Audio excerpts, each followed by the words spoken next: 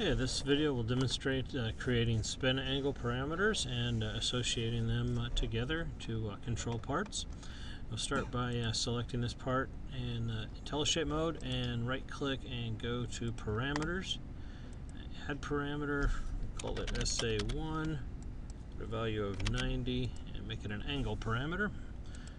Okay, and then right click on the same shape, go to IntelliShape properties and the spin tab, show formulas, and enter that parameter name so that the parameter drives the spin angle.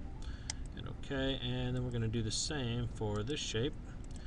Go ahead and add the parameter, give it a new name and angle. Okay, and okay again, and yet again on the IntelliShape properties, put the formula in there.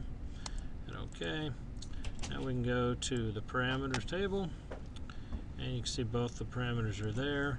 For SA2 we can make an equation there that 180 degrees minus SA1